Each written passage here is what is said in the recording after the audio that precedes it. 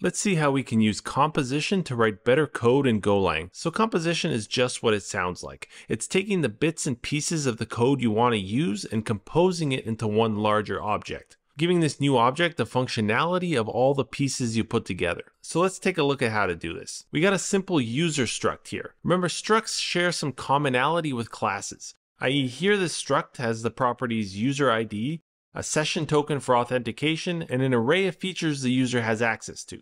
Similar to classes, we'll add some methods to this struct.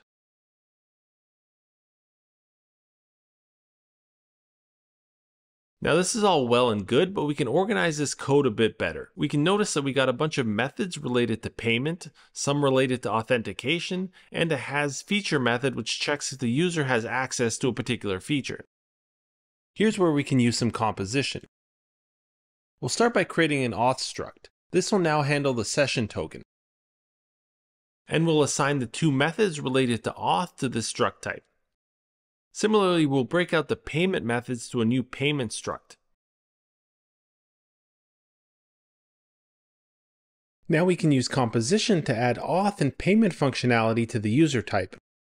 Now note, nothing has really changed here. We can still call these methods the same way we would previously, except now our code is a bit easier to read, i.e. we can see very clearly the functionality our object has. But there are more benefits to composition than just organizing your code. Suppose I need to create different user types, say paid and trial users, each having slightly different functionality and restrictions. So let's create a paid user struct and a trial user struct.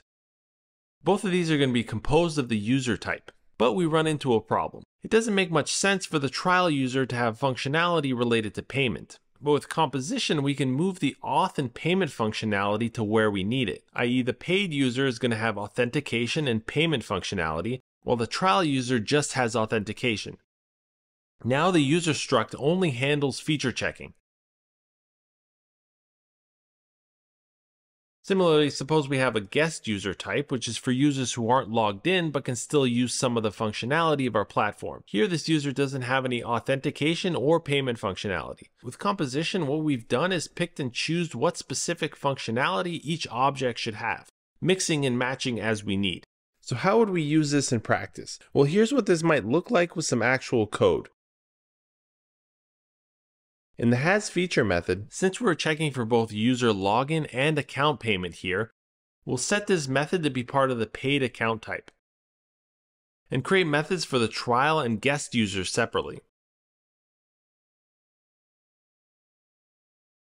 For example, the guest user has no auth or payment checks and gets the generic set of features available for our guest users from the database, rather than retrieving the features by user ID like we do in our other user methods. So now, how do we actually use these user types in our code? Well, this is where interfaces come in. We'll create a features interface which just requires a has feature function like this. Here we got an example of how we use this in our code.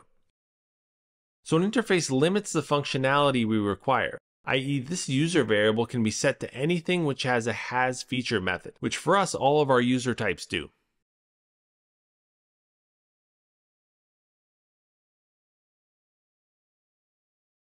So depending on what our user type string is, we instantiate the proper object and call the has feature method. So composition lets us design our code base to be a set of building blocks, combining pieces of code together to form the objects we need with exactly the functionality that we need. So in particular, this is how you can use composition in Golang. Thanks for watching.